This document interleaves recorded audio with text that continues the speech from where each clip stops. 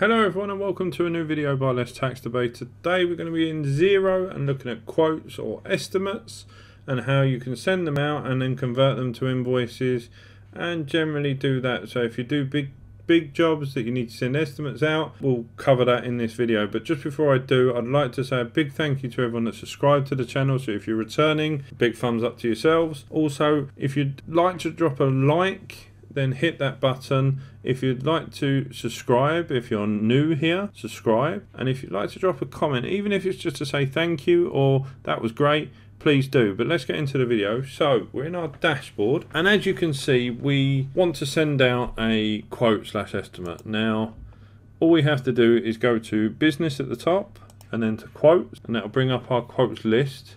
So what we want to do is do a new quote. Now we might have to set up the company. I'll just do ABC Furniture, that's fine. The quote date and the quote expiry date. So we will do plus 30 days. So it's generally the quote. What we can then do is give it a reference number. So we can give it ABC01.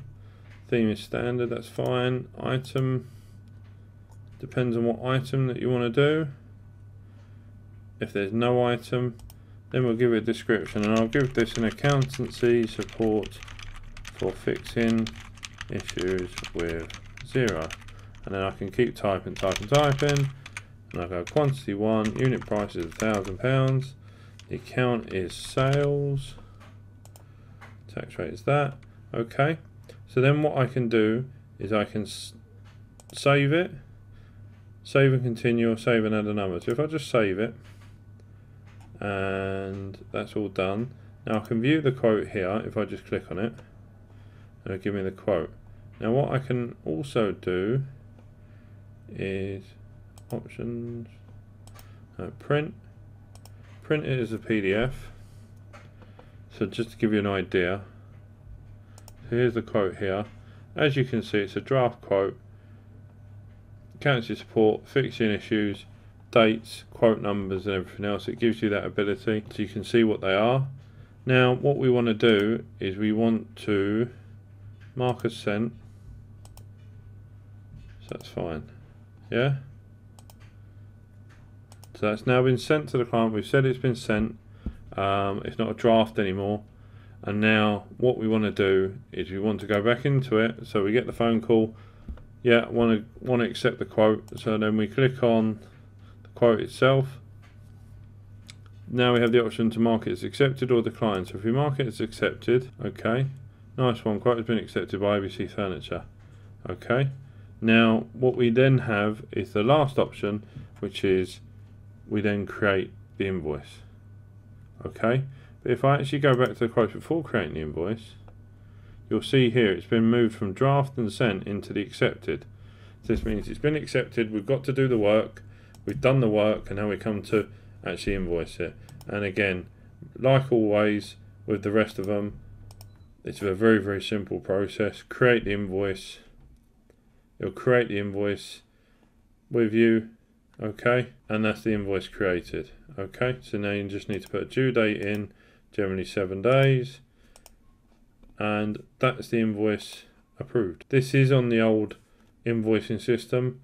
You can switch it to the new invoice system if you wanted to. It's just a bit more graphical, so it's just showing that it's waiting for payment. I can say it's sent, that's fine, so it's just now waiting for payment. Okay, and I can preview the invoice here if I wanted to. There you go, that's the invoice there, previewing how it would appear on the phone, and that's it. It's a very, very simple process. It's a very simple solution to actually sending out the quotes. You've just got to be very descriptive in what you write, that's all.